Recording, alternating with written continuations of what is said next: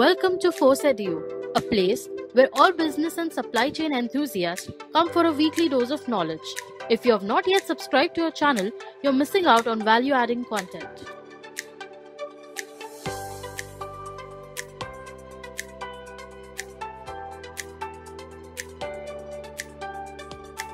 Taking the right approach to planning can significantly minimize the processes required to deal with the variability on the execution side of the organization.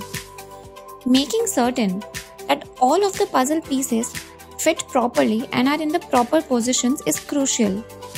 If you have competent, experienced personnel, do not fire them in favor of the latest or the brightest thing that appears on the scene and claims to be the answer to all your issues. Before introducing new processes or investing in them, provide them with the tools they need and let them utilize their experience to repair all the broken ones. So what brings about variability? Most businesses run their operations using ERP software. There are modules in the ERP program for inputting your forecast and production plans, which are then generated by a MPS or MRP system to determine replenishment operations based on buyer orders, producer orders, inventory levels, and numerous parameter settings.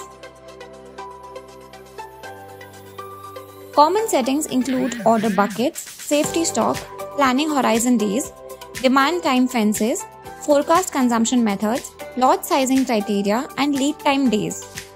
The item master contains extra settings that specify the type of item and how MPS and MRP will handle that item during the update cycle. Additionally, a corporation must deal with the actual execution of supply chain activities by individuals who possess varying degrees of proficiency, not just in carrying out the task itself, but also in using a certain ERP system and data analysis tools used by the company. Before establishing additional processes to handle this variability, we must first understand that variability will always exist, regardless of how much work we put into our processes. These additional processes will eventually introduce their unpredictability. Nobody, living or dead, can claim to have lived a life without mistakes.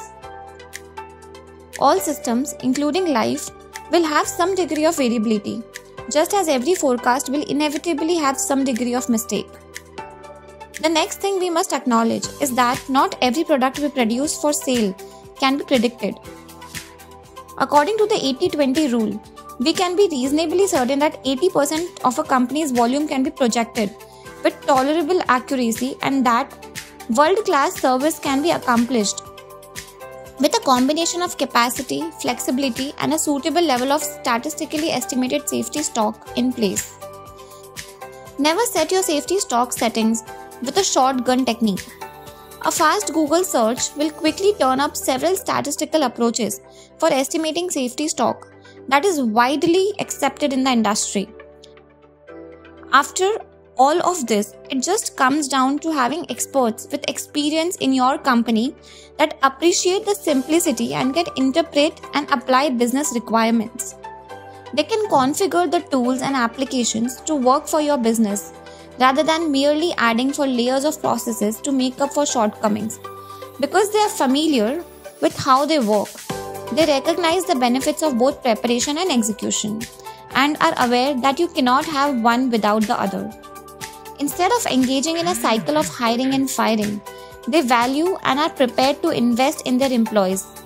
They understand that certificates can be gained in a matter of months, but it doesn't mean the individual can comprehend and apply those qualifications in the real world. They value experience equally to education. Let us now understand the factors affecting volatility and lead times. To start with, let us understand the volatility due to promotional sales. Demand is one of the most important pieces of information that is used in supply chain management. Demand sharing and demand forecasting are extremely helpful for supply chain managers since it provides a great source of information for planning and decision making. Demand forecasting is the basis for a lot of managerial decisions in the supply chain, such as demand planning, inventory control, production planning.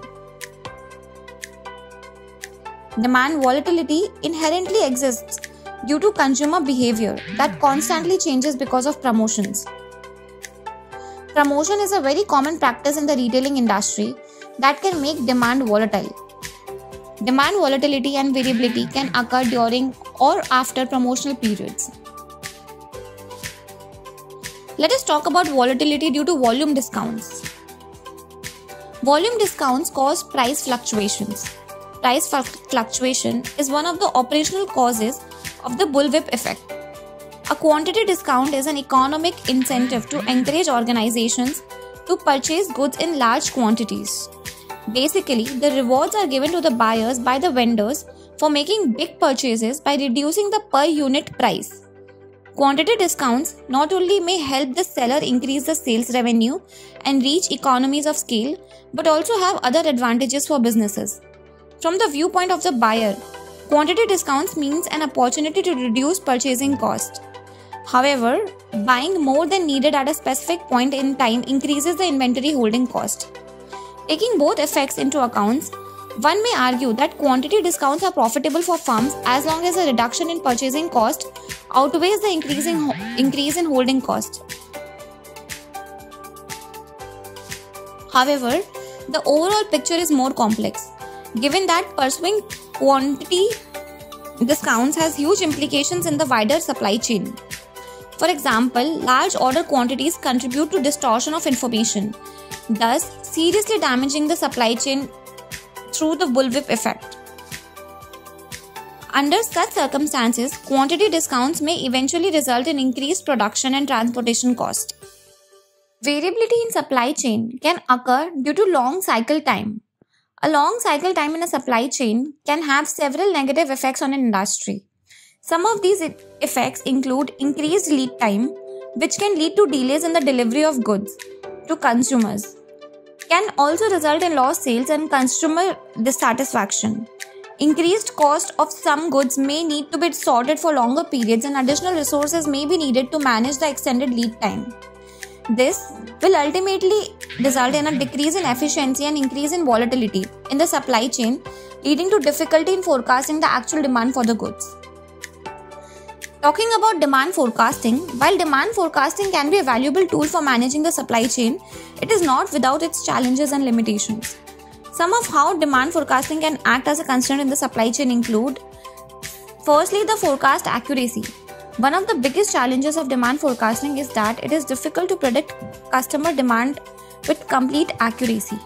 This can lead to errors in the forecast, which can result in either overstocking or understocking of inventory, both of which can be costly for a business, followed by the accumulation of time and resources of creating the demand forecast based on the data collection and analysis, which can be a major restraint for businesses with limited resources or tight budgets.